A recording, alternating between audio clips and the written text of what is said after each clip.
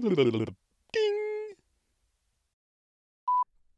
Greetings, fools! I bet you forgot I was still in the hospital after falling off that baby Moffat roof. Did you think they were just going to phase me out and never mention me again?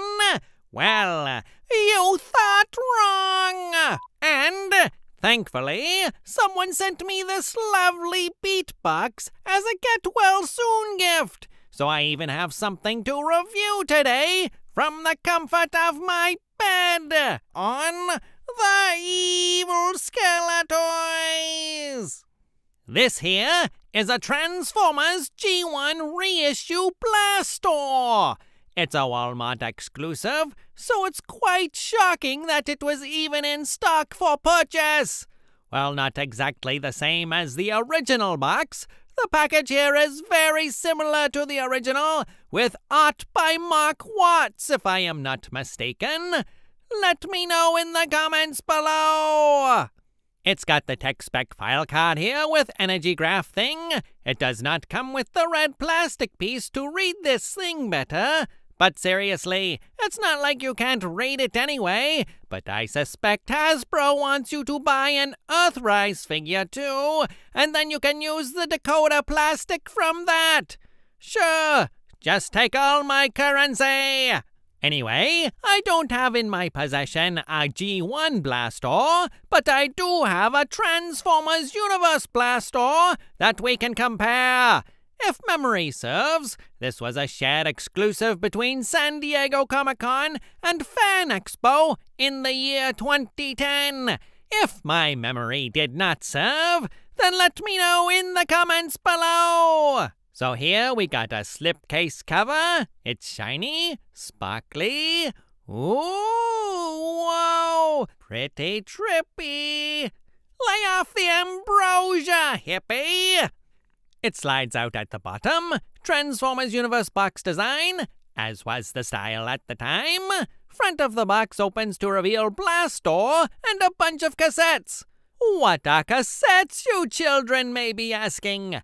They played music in the 80s with a superior sound quality, the likes of which the world may never hear again. And you've ruined it with your WMVs and your GPS's Zune players. Damn kids and your music. Anyway, here's some side-by-side shots.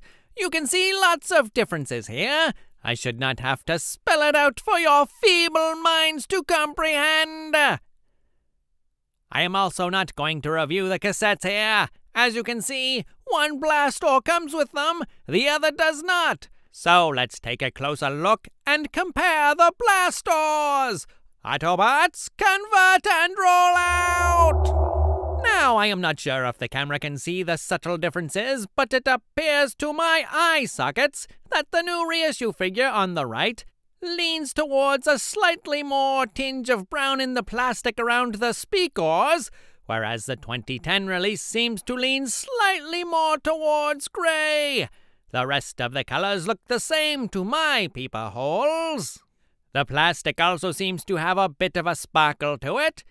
Initially, I thought the 2010 release had more sparkles, but on closer inspection, I cannot tell.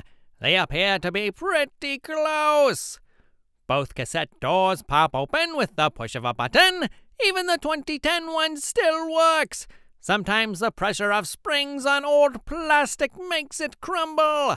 So store this with the door open and keep your rat traps and pterosaurs in beast mode, kids. Different numbers on the back here, but otherwise they are nearly identical. Now spin, spin, spin those funky beats, you beatboxing fool. And of course, Blaster would not be complete without his Blaster. Why else would he be called Blaster? Both weapons appear to be identical, even the little number 2 stamped in them. So if you are a super nerd, don't mix them up. Now let's get these transformed. Good thing there are instructions. The 2010 instructions on the left show a few more steps than the current 2020 reissue instructions, but you can still figure it out. Both appear to use the same artwork as far as I can tell. Transformering contest!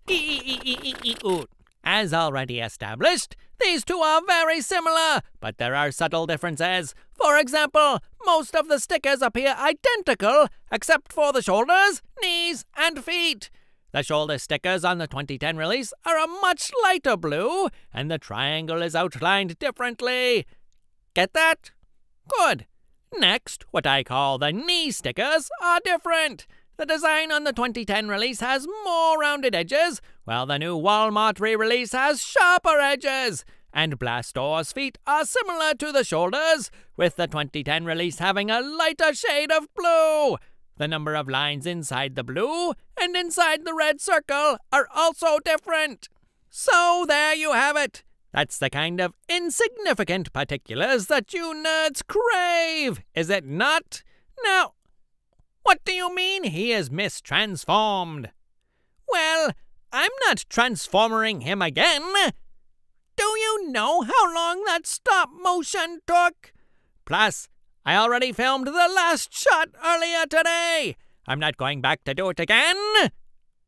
Fine! Take a shot and we'll put it here in post. There! Will that now settle your craving for perfection?